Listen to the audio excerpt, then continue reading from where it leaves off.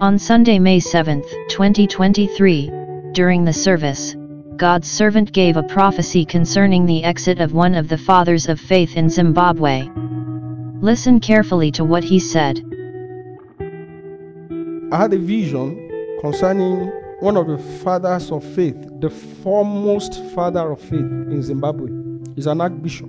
I saw him dropping his sword. It was in the dream of the night. Okay? Then I saw a sword that landed from the sky. Bam! What kind of sword is this? And then the sword was turning like 360 degrees. I then moved close to it in that vision. So when I got close to it, I saw the name of the man written on the sword. I saw Guti, guti. And the Lord said to me, it's time to take a flight. I is about to be called home. And in exactly 8 weeks and 3 days, the word of the Lord from the mouth of God's servant came to pass.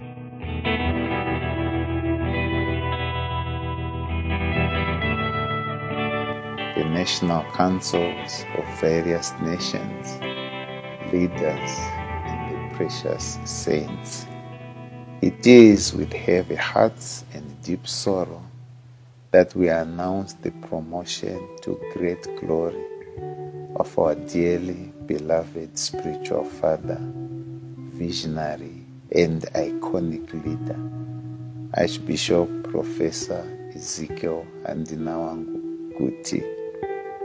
Our father, the born servant and apostle of God, Archbishop Elisha Oyelade, Guti, peacefully departed from this world today, Wednesday, the 5th of July, 2023. He has transitioned to be with his Lord and Master, whom he faithfully and sacrificially served for over 8 decades. I was asking, why is the Lord showing me? He said, because that's a generational mantle that's about to drop. It's a generational mantle that is about to drop. So he said, number one, he revealed it to me so that I could align myself. Then when I began to do research about the man, was it not yesterday that I was showing you a video about the man? I was even telling you about this man. I said, this man, no. I began to do research about, I now discovered that that man was in the days of Archbishop Benson Daosa. They were very close like this. So he was part of that generation, that time. So he was like the remnant, the witness of that generation that is still what? Around in that territory, that southern what? Africa, especially Zimbabwe. And God said it's time to be called home. Well, Ezekiel, nice to see you again. After 22 years, you're aware of this. I was living transformation. Needed somebody to take my place.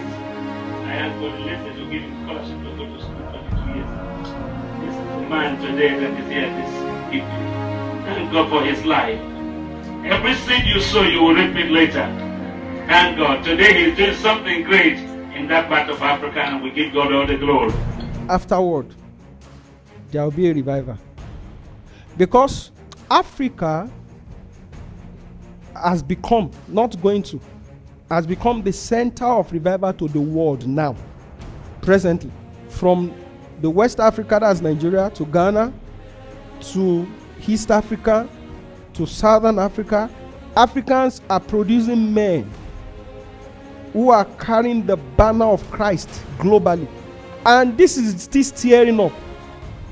This thing is still coming up. It's still coming up. Are you getting the point? Yeah, because as time progresses, this revival is going to engulf the entire territory first. All right? And before it engulfs the entire nations of the world. Our condolences to the family, the church, and the entire body of Christ in Zimbabwe. God is still speaking today.